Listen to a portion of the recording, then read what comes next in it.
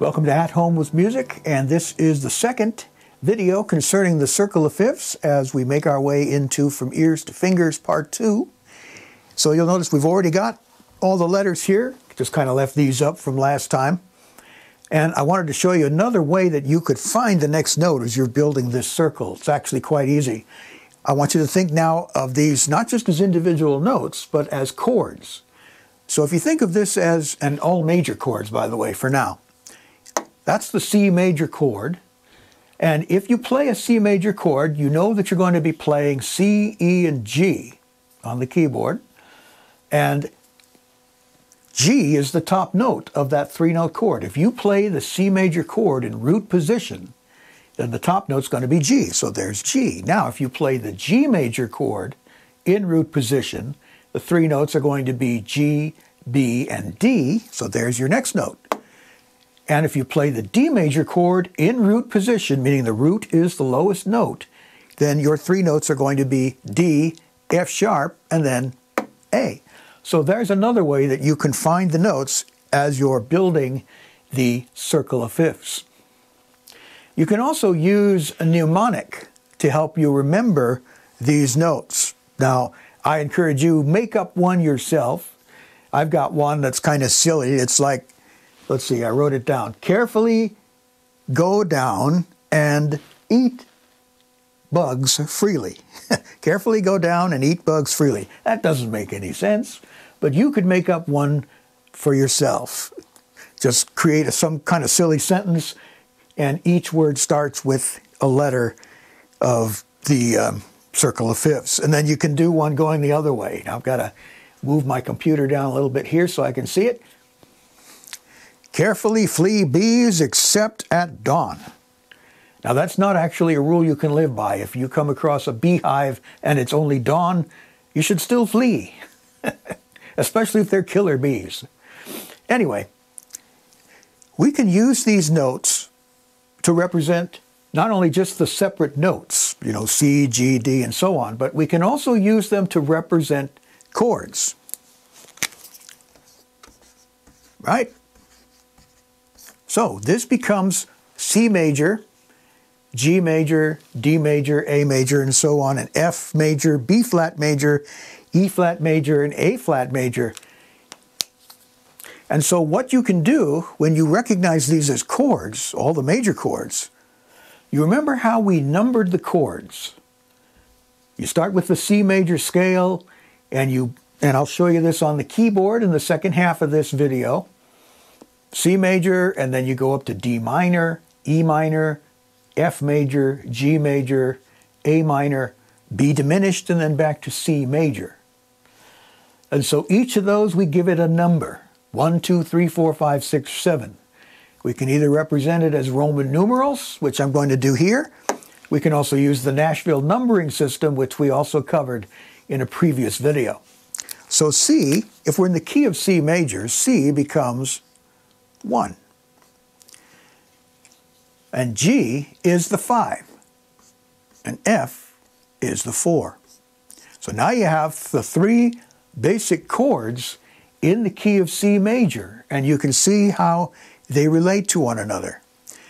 And so if you play C and then you go to G, the G chord, the 5 chord in C, we call that the dominant chord. It wants to go back to the 1. It just feels like it needs to go back to the 1. You think of 1 as home, and the 5 as we've gone a few steps away from home, and now we've decided I feel drawn to go back home, and we go back to the 1.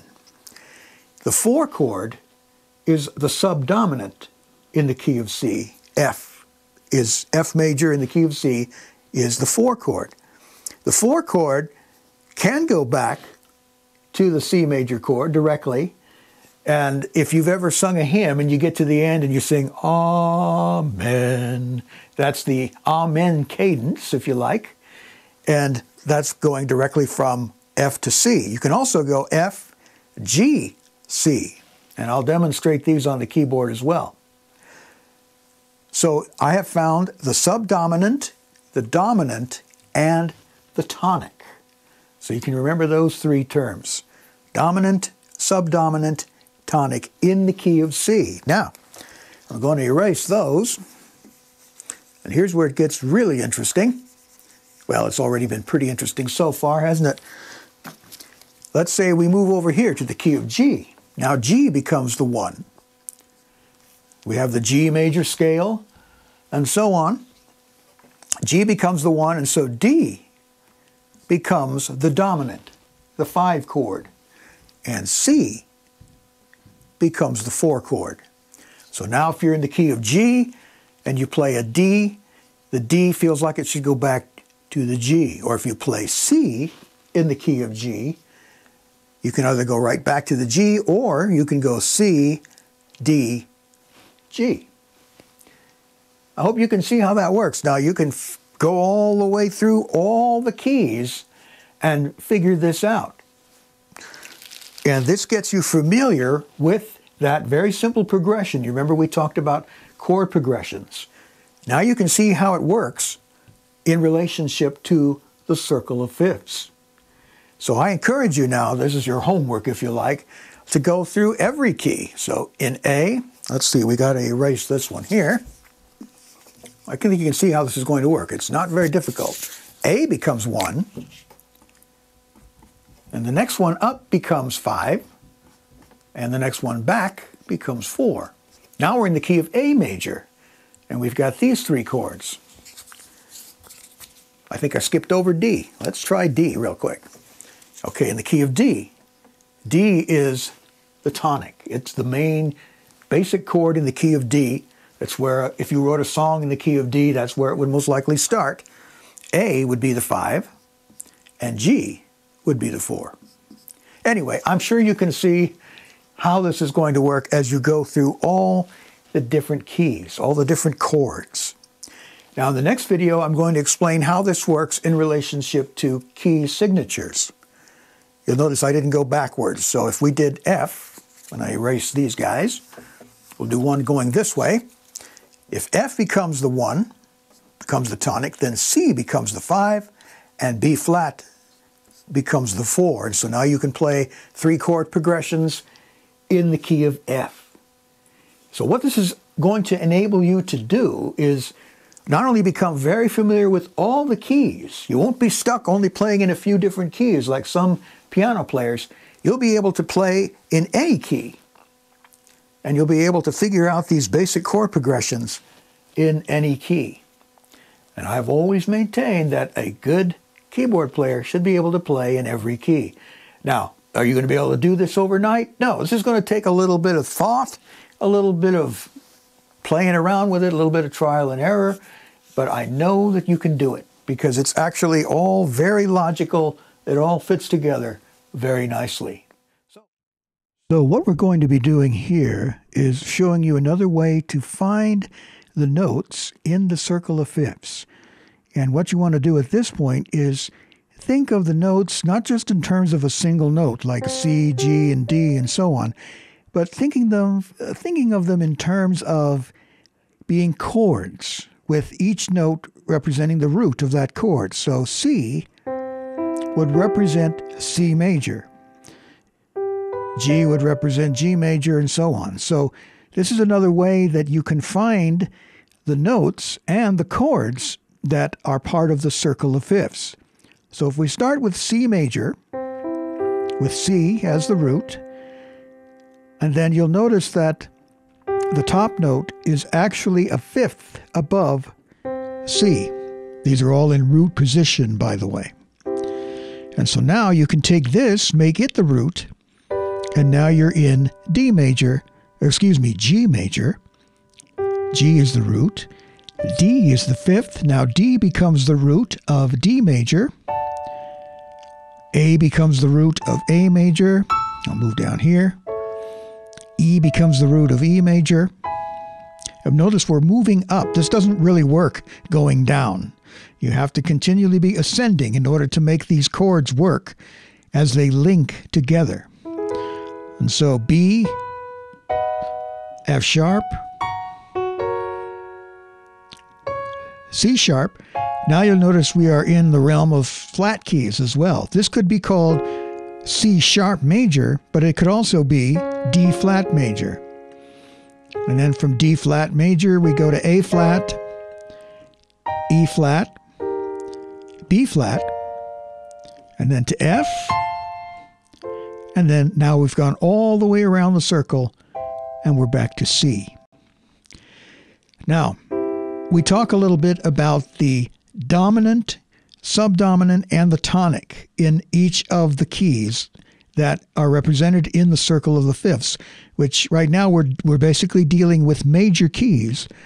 And so we have 12 major keys, and each one of those major keys has a dominant chord, a subdominant chord, and the tonic. The tonic chord, if we play all the chords in the C major scale, you have the 1. You remember we gave these chords numbers. 1, 2, which is minor. 3, also minor. 4 is major. 5 is major. 6 is minor. 7 is diminished. The 1 chord is also called the tonic. This is home. The 4 chord is called the subdominant. And the 5 is called the dominant. And it's called the dominant because it tends to want to lead you back to the 1.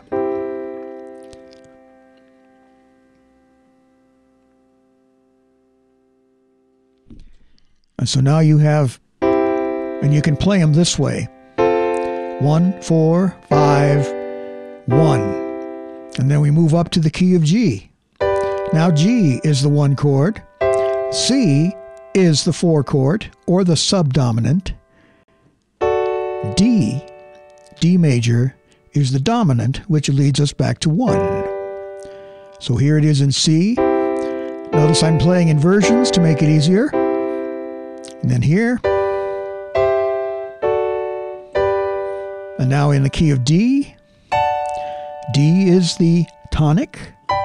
G is the subdominant. A is the dominant. Now I think you can see where I'd like you to go from here.